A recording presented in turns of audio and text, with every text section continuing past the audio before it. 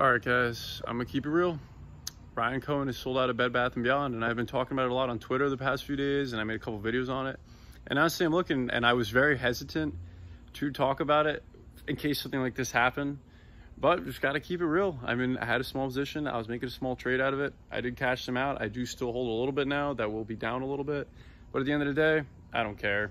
It's such a small position relative to what I have in GameStop. And I believe in GameStop a lot more. And it just reminds me, this is why I'm gonna speak for myself. You do what you like, because of course I don't give financial advice, just my personal thoughts and opinions. But this is why it's important to do due diligence on a company and believe in it extremely greatly, right? Like extreme amount to really believe in what they're doing, because at the end of the day, I don't think I believed enough in what Bed Bath & Beyond was doing. And I was just believing in Ryan Cohen, and I have the utmost belief in Ryan Cohen, especially with what he's doing in GameStop. But I think just a lot of the noise and the hype just kind of got my attention and just got a lot of people's attention, right? And we still don't know. I mean, I'm sure Ryan Cohen had a purpose in doing this in some way or another. I mean, but I got to keep it honest, guys. I mean, I think I might have been wrong about Bed Bath. It's still too soon to say. They could still spin off Bye Bye Baby, and that could be good for them and restructuring the business. I don't know, but I think definitely a lot of learning lessons to come out of this. And yeah, I just don't think it's that big a deal. There's a lot of intense opinions on both sides. How could he do this? He rug pulled, or oh my gosh, no, he's still gonna do this, or oh, well, no, he was never gonna sell. Oh, he was always gonna sell.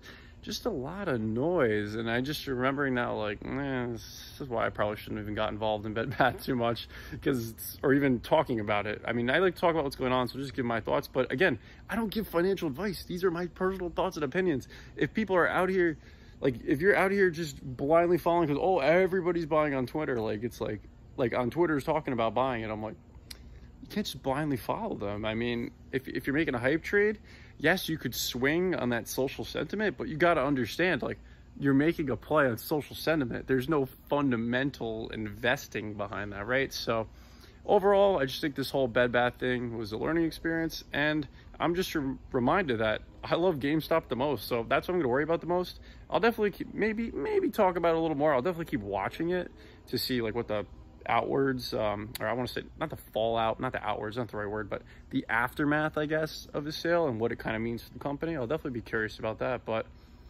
yeah, I don't know, learning experience. I love GameStop. The DTC still did not process the stock dividend properly, and I think this has been a lot of noise distracting from that, so let's not forget that. But just my personal thoughts, and live and learn, right? Have a great day.